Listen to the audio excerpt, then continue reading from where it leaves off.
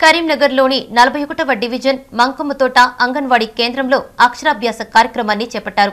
బాలింతలు, గర్భిణీలు, పిల్లలకు అందిస్తున్న పౌష్టికాహారాన్ని సద్వినియోగం చేసుకోవాలని స్థానిక కార్పొరేటర్ చల్లా స్వరూపారాణి కోరారు.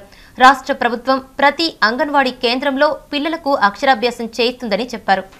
కరీంనగర్ మంకమ్మతోట అంగన్వాడీ కేంద్రంలో స్థానిక కార్పొరేటర్ చల్లా స్వరూపారాణి, హరిశంకర్ ఆధ్వర్యంలో అక్షరాభ్యాస కార్యక్రమాన్ని నిర్వహించారు.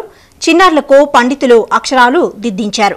ఈ సందర్భంగా స్థానిక కార్పొరేటర్ చల్లా స్వరూపారాణి మాట్లాడుతూ ప్రభుత్వం వారం రోజులుగా అంగన్వాడీ కేంద్రాల్లో అక్షరాభ్యాస కార్యక్రమాలు నిర్వహిస్తోందని చెప్పారు. అంగన్వాడీ కేంద్రాల ద్వారా గర్భిణీలు, బాలింతలు, చిన్నారులకు పౌష్టికాహారం అందిస్తోందన్నారు.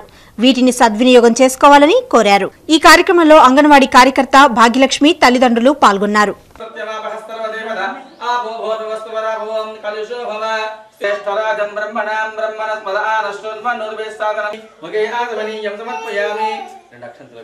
ఈ రోజు 41 డివిజన్లో అంగన్వాడీ కేంద్రంలో అక్షరాభ్యాసం ప్రారంభోత్సవం జరిగింది.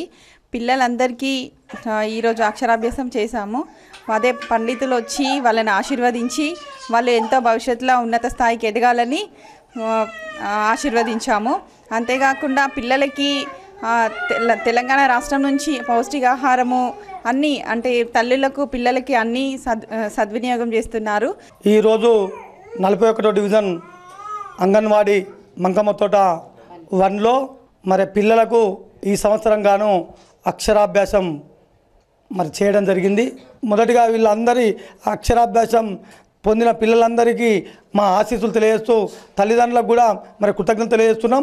తెలంగాణ రాష్ట్ర ప్రభుత్వం అంగన్వాడీ ద్వారా మరి గర్భిణీ స్త్రీల నుంచి వెళ్ళి బాలింతలు కానీ గర్భిణీలు కానీ పౌష్టికాహారం ఇస్తూ పిల్లలు ఆరోగ్యంగా పుట్టే పిల్లలంతా ఆరోగ్యంగా ఉండాలని వాళ్ళ తల్లులు కూడా ఆరోగ్యంగా ఉండాలని మంచి భోజనం కూడా వసతిలో కల్పిస్తున్నారు. కాబట్టి అందరూ ఈ అవకాశాన్ని ఉపయోగించుకోవాలి.